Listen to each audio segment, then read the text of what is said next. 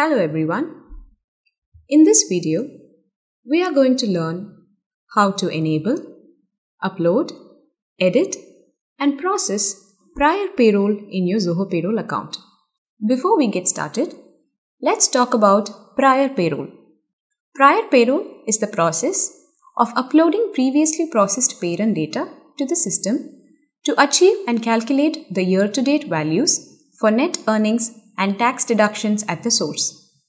If you are processing the pay run in the middle of a financial year, prior payroll can help you avoid tedious miscalculations for employees by capturing all previous pay run data from the beginning of the financial year.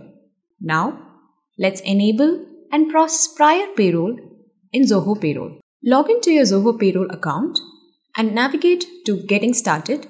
Scroll down to where it says Configure Prior Payroll and click on Configure Prior Payroll.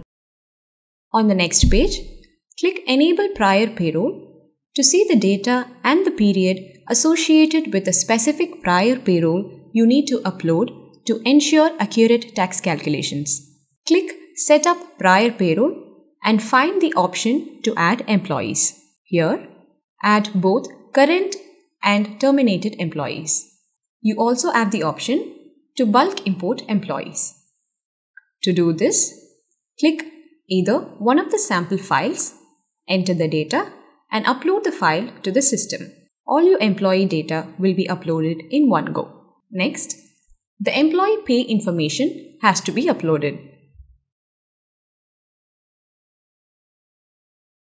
Here, select the month or months for which you would like to upload the pay information. Download either one of the sample files provided and enter the data.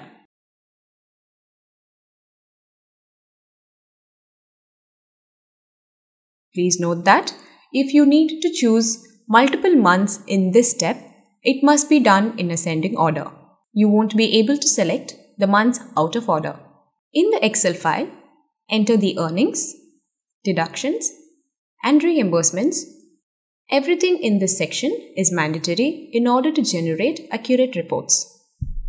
While uploading the reimbursement of an employee, there are 3 columns that need to be updated, namely eligible, approved, and the name of the reimbursement, including the tax details and statutory details like Employee Provident Fund and Employee State Insurance, which include both employees' and employers' contribution and the contribution wages. Once the prior payroll file is imported successfully, a claim will be created automatically in the system in the Approvals module in the Approved form. Once the employee's information and pay information has been uploaded to the system, you can see the entire summary of the prior payroll uploaded, where the total payroll cost, active number of employees, and terminated employees are projected. Below that, you can view the overall summary and employee-wise summary for the uploaded prior payroll. After verifying the data completely, click Submit to finalize the prior payroll for your organization. If you want to make changes to the uploaded data entered in prior payroll, click the Getting Started option and click on Configure Prior Payroll. Then, click Edit Prior Payroll to select a file from the list displayed in descending order. Make the necessary changes and save them. Note that prior payroll cannot be edited after you process a pay run in the system. Here, click Disable Prior Payroll to disable the prior payroll in your system. The data uploaded in the prior payroll will be reflected in all the reports available in the Reports module for reference. We hope this video on prior payroll for your organization was informative.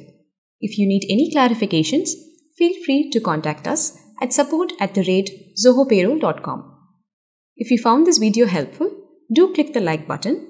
Also, subscribe to our channel and click the bell icon to receive notifications about our upcoming videos. Thank you.